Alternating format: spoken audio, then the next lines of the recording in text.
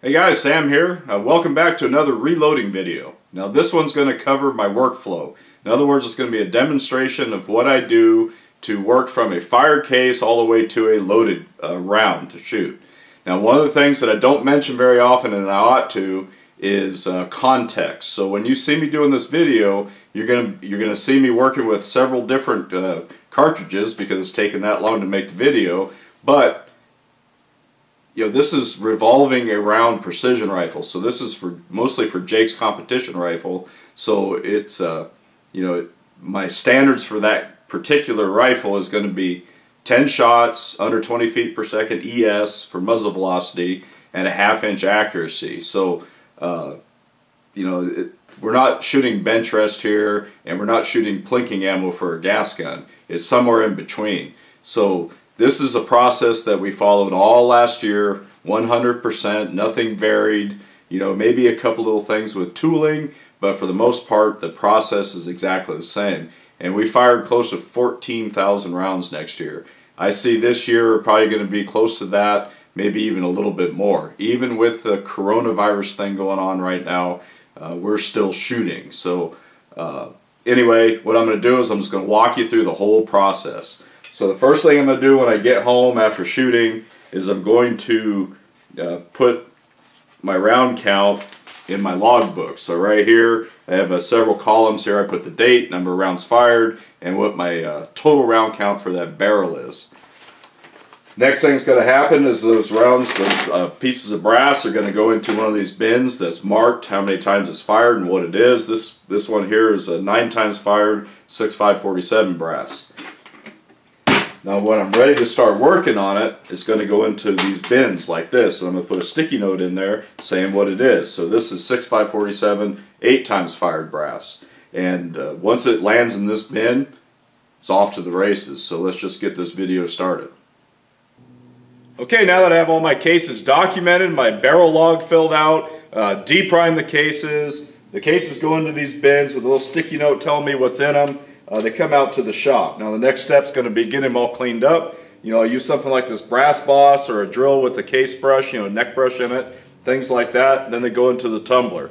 Once they get clean, I'm going to take them all. I'm going to either anneal them on my annealer, or I'm going to lube them up and size them, depending on what I want to do. Right now what I'm going to do is I have 300 and some pieces of 6.547 sitting here that's going to go through the annealer. Another 100 pieces of 6.547 that needs to be prepped, clean, put it in the tumbler, then go through the annealer, and then 300 pieces of 223 that I'm just going to drop into the tumbler and size. So I'm not going to do every single step every single time on all of my cases. I'm going to pick and choose what I want to do for whatever cartridge I'm working with, whatever number of times fired brass I'm working with. But anyway, they come out here, I go through this whole process out here. They'll go back into my reloading room, I'll size them, and then they'll come back out here to get trimmed.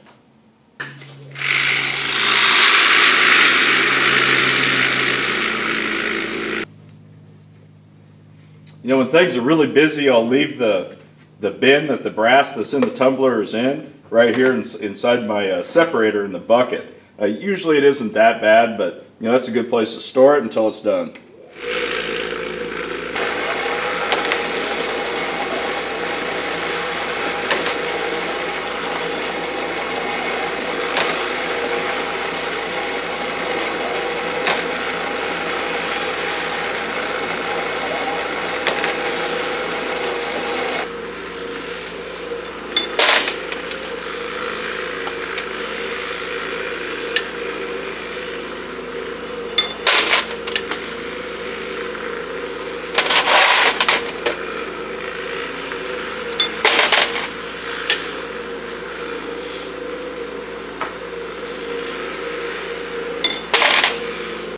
Okay, so now I have about 400 pieces of 8 times fired 6.547 that's annealed and ready to go and be sized.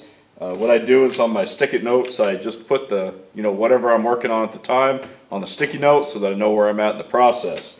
Now a lot of that's overkill because, if I work on all this the same day, I obviously know exactly where I'm at, but sometimes this stuff will sit for a week or two, and these are just reminders for me. Or if I want to tell Jake, hey, go grab that bin of 8 times fired 6.547 that we already annealed, he can look at the note and say, oh, this must be the one. Then this 223, I'm not going to anneal it. This is just for my trainer rifle, so I'm just going to size that. But anyway, next step is to lube them up and run through the sizing die.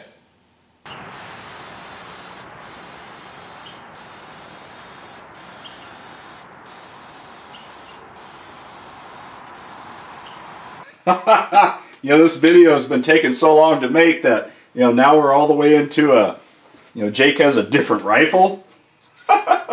Check that sucker out. Different chambering, and I was running a 6 Creed, and we're sizing that brass today. So this was kind of the missing link that I was missing in the other video, and now we're going to tie that all together. So right now I'm making a video about full-length sizing and how I go about doing it. So what I'm going to do now in the workflow video is I'm going to show you that, hey, we just pulled out all this brass from this is 6 Creed, this is on its second firing, it's been fired 2 times, so we're not doing any annealing on it or whatever, but we did just pull this out of the tumbler. I've lubed this with 1 shot, and now I'm going to size it all. And that'll be the part of the process right before trimming it. So anyway, that's where we're at. We're in the sizing part of it. I think that's funny, you know, here we have a lot of things have changed since I started this video. You know, just about all the matches have been canceled all the way into May at least. You know, this is April 1st. We're right in the middle of the coronavirus pandemic going on right now in the world. So anyway, I thought, well, I'll finish up that video while I'm making Jake some practice ammo. Alright, so anyway, that's the sizing process. And then we're going to move on to the trimming process.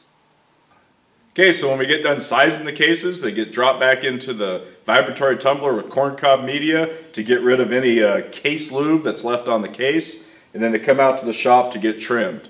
We've been using this Henderson Precision powered case trimmer for a little over a year, or a little less than a year now, I guess. We've trimmed thousands of cases on this, multiple calibers, multiple cases. The thing is awesome. This used to be one of our least favorite parts of the whole process. You know, we've tried a lot of different methods over the years of trimming cases, and this was our first go at using a trimmer that cuts the length, the inside and the outside chamfers at the same time, and it's very fast, very efficient. Now, you know, this part of the process is actually one of the easiest ones. So anyway, we're going to trim the cases, and then we'll take them back into the reloading room. We'll clean the necks out to make sure there's no case lube on the inside of the necks. And then we'll prime them, powder them, put bullets in them.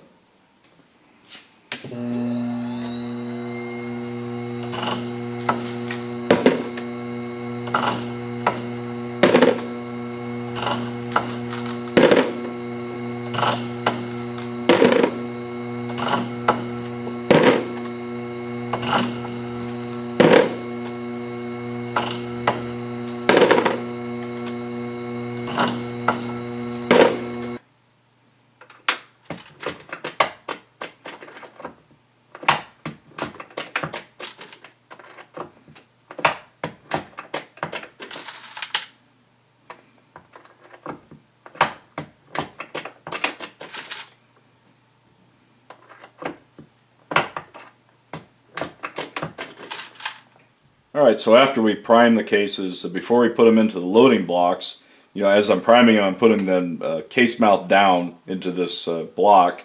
And what I'm going to do is I'm going to mark the ends of the cases so that we can identify which ones are Jake's at matches. So all we do is just take a Sharpie, and in his case he uses all orange cases. So everything that's marked orange we know came out of Jake's rifle. I use a green one. Real simple, easy way to mark the cases. Now they make all kinds of fancy tools to do this, but this works. And you can go buy this wherever you want. Anyway, that's how we do it. We just mark the cases, and the reason we do that is so that we can identify the case at a match. You know, so when it comes off of a stage, you can look at it and say, oh, those orange ones there are mine. Pretty simple. Okay, so now that I've got everything cleaned and sized and trimmed, the last step in that process is going to be priming the cases. I do that with my bench primer here, it's RCBS unit, and then I start loading them in loading blocks like that. And what I have are 50 round loading blocks from Sinclair that I can put these cases in and stage them. And then what I do is I just use post-it notes to tell me what's in the blocks. Usually I remember it, but you know, it's good insurance. I always stick it right here when I'm getting ready to throw powder, so I know exactly what I'm doing, what case I'm working with. And then if I'm using a load that we use a lot of, which is this one right now, I have a big sticky note right here that tells me the charge weight, the powder, and the bullet seating depth. So it's real easy. It's just, you know, flat out cruise control. Once those cases are in those loading blocks, you know, you just come in here and you look at those and you go, yeah, all you have to do is throw powder and I'm off to the races. So, you know, that's an important consideration for volume right now, because Jake has fired 714 rounds through a 6GT in 3 weeks. So a little over 700 rounds in 3 weeks.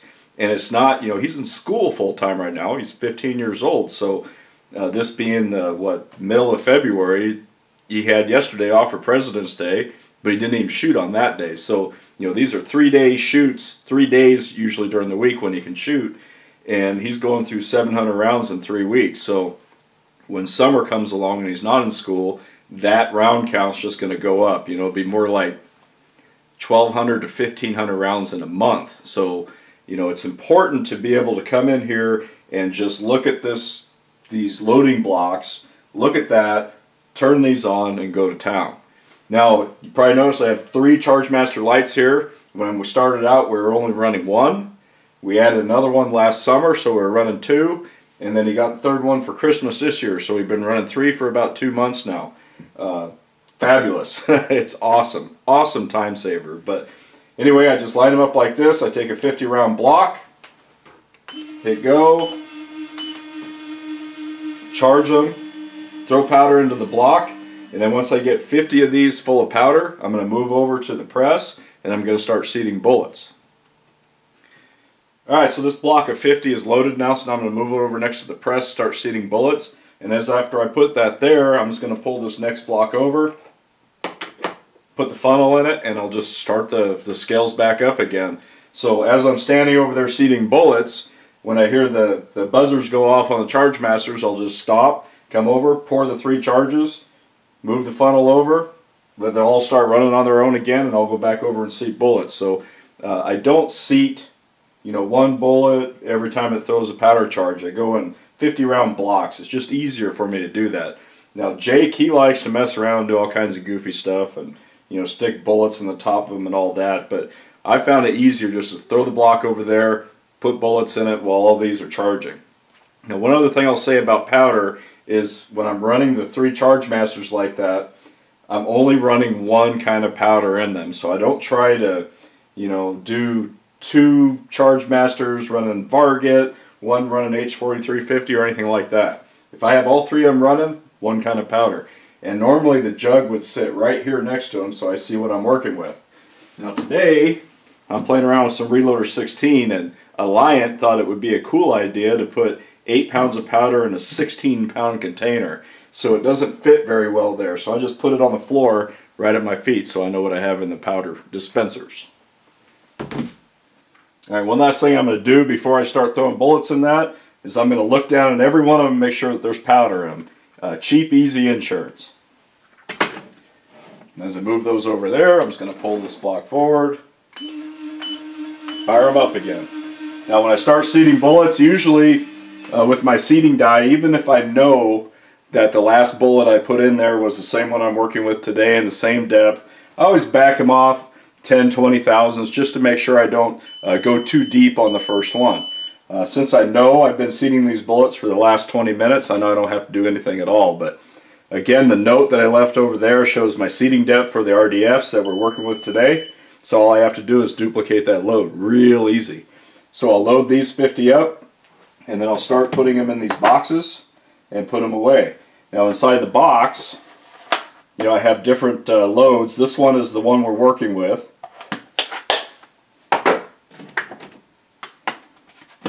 That's another one that we're working with.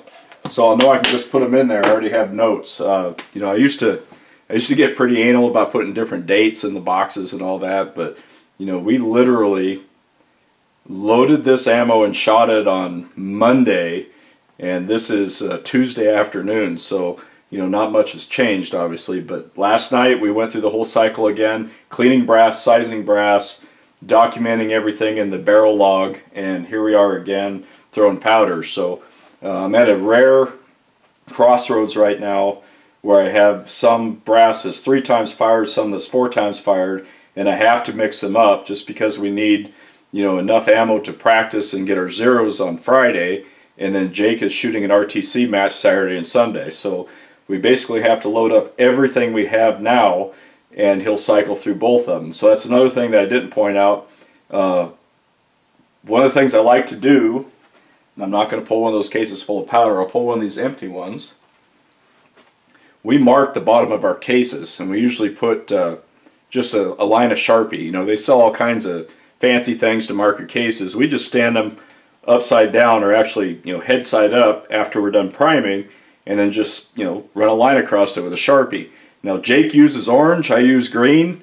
Some of the cases I use black. So what we did on this one was, I know all my 3 times fired brass for Jake's gun, I'm going to put 1 line on because that's how they're already marked. The 4 times fired brass, I put 2 lines on there. So when we get off this match, what I'll do is I'll make sure that we fire all of our 4 times fires so that it's all done. And then what we'll do is we'll cycle through the 3 times fired again in practice so that it'll get caught up to the 4 times fired. But anyway, that's how we do it. A lot of questions about whether or not I still like this Mech Marksman. Love it. Thing is awesome. I wish I had one on every bench now.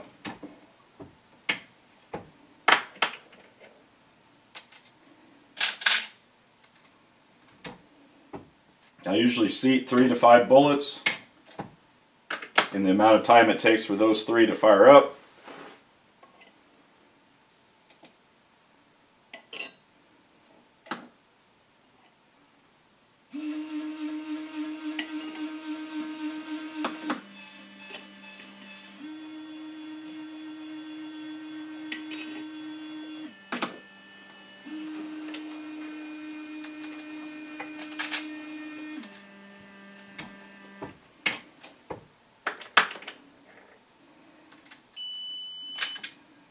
That's pretty much all there is to it.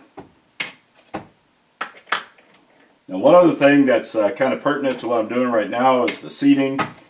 What I do with any new bullet, new load, new case, new anything I'm working with is I document how consistent is the seating depth. In other words, if I'm using this Redding competition seating die with the stem that came in it and everything, and I want to run 115 RDFs with 2000s neck tension on Hornady 6 GT brass with 34.5 grains of Reloader 16, can I seat to the exact depth with every single throw no matter what? In other words, if I want to go 1.865 on the seating depth on that, will it load a whole block at 1.865 without fiddling with it, without having to change this at all, you know, for 1 or 2 here, or if not exact, how close is it? So is it plus or minus 1,000, plus or minus 2 thousandths?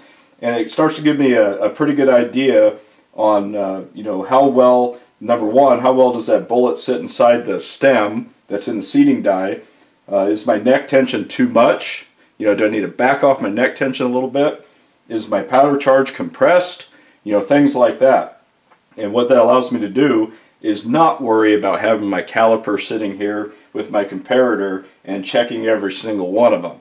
Now during load development, I do check every single one of them. That's how I come up with that documentation. So in the notes in my book, I write, you know, 100% at whatever the seating depth was. So when I come back through, I can measure the first one because I always back that off.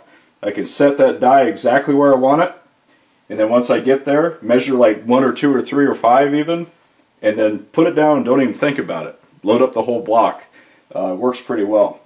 A lot of that has to do with how consistent, you know, the nose profile is, how consistent the neck tension is, how well that nose fits inside the stem. But, you know, it's not rocket science. You just document it and see what you can do with whatever you're working with and then go to town.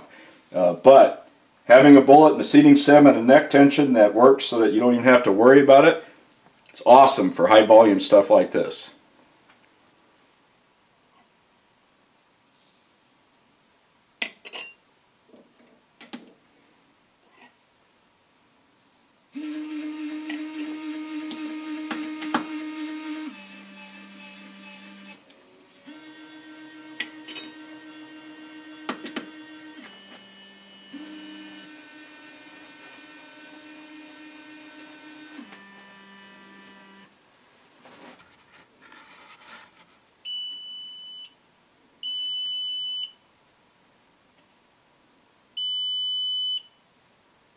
Okay, so we're working with 115 grain Nosler RDFs in Jake 6 GT, specifically so that he can match up ballistically with Jake or with Nick for the RTC team matches. So what I like to do with any bullet I'm using, instead of trying to pull them out of the box and all that stuff, I just grab a handful and put them in this tray right next to the press.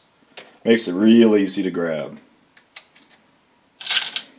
Like I was saying before, Jake likes to, stick a bullet in each one of them like that and then pick the whole thing up and put it in there.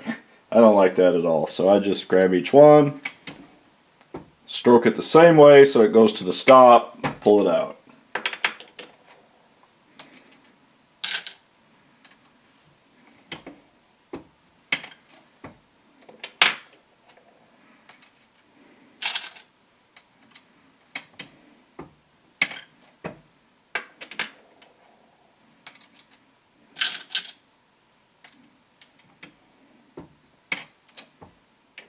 Okay, so when I'm done loading, I just put them in ammo boxes or put them in these ammo sleeves for shooting matches. Up in the lid of the box, I have what the load is right here. This is pretty much all of my note taking at this point. If I have a load developed and it's shooting well in the rifle, I don't worry about writing in my main load book anymore. In other words, every time I load ammo, I don't go right in there. Loaded 276 rounds of GT. It doesn't make any sense. It's too repetitive for me. So I just run with what's on the lid of the box. Unless I have to change something, and then I'll change it here, and I'll make a note in my book that I changed something. But that's it for note taking right now. Now these sleeves are pretty cool. I don't think I've ever showed you guys these. These are AEM Precision. They're designed to shoot matches. They hold 40 in a sleeve, and we typically carry 3 of them with us, so we can take up to 120 rounds in this little soft case. It takes up a lot less room in the pack than a thick ammo box, and fits in a lot more places, so these work out pretty well. But anyway, that's it. That's the whole workflow. Now it's time to go shoot them and start the process all over again.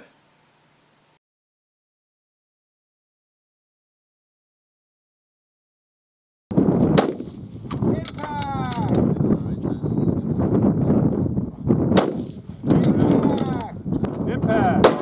Impact!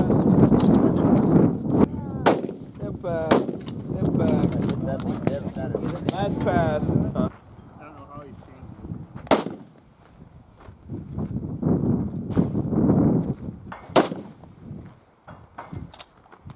Next target. Was that not an impact? That was not an impact.